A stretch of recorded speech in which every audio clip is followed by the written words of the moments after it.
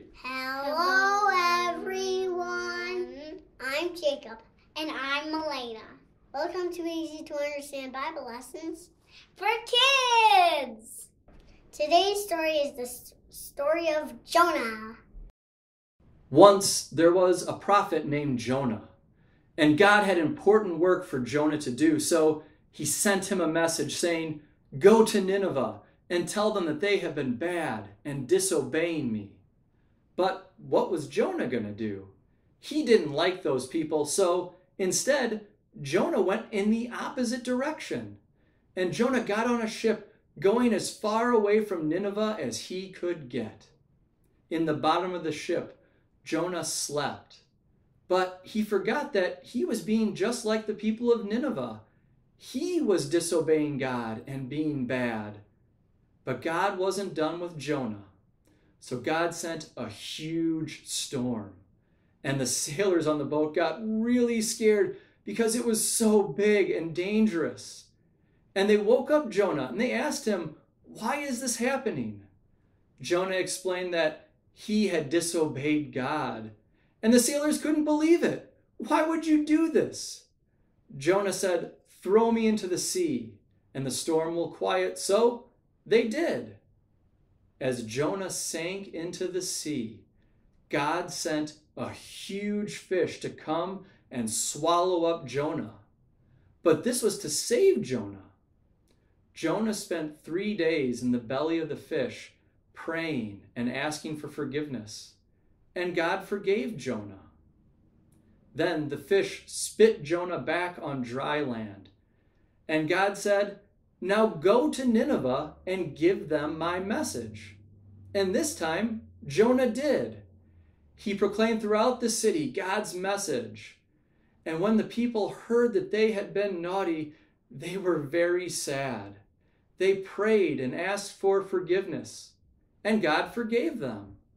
But this isn't what Jonah wanted, so he went outside the city, hoping God would punish them. God sent a bush to pop up and give Jonah shade in the hot sun, but then later took it away. And Jonah got angry. He was angry about the bush, and he was angry God hadn't punished the people of Nineveh.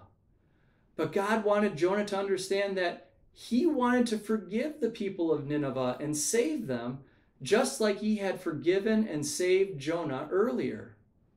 But Jonah was still angry. He was the only one, God's own prophet, who didn't understand that God wanted to forgive and save everyone.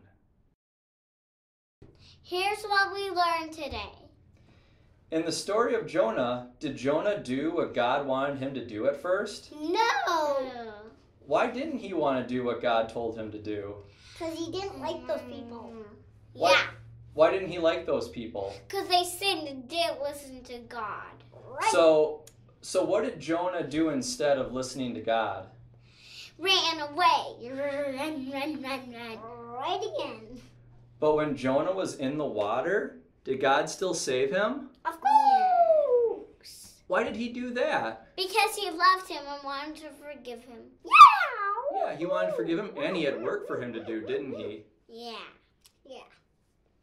When Jonah told the people to repent, did they do that at Nineveh? Yes. Yeah, you're right.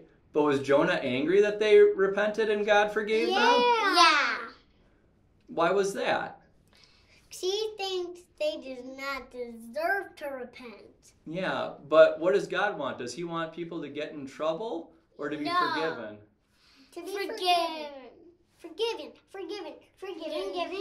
So, should we want God to be angry with people or to love and forgive people? Love and forgive. Boom. Now it's time for our memory verse. 1 Peter 3:18. For Christ died for sins once for all, the righteous for the unrighteous, the righteous for the unrighteous, to bring you to God. He was put to death in a body, but made real life by the Spirit, Spirit, Spirit, Spirit. Goodbye.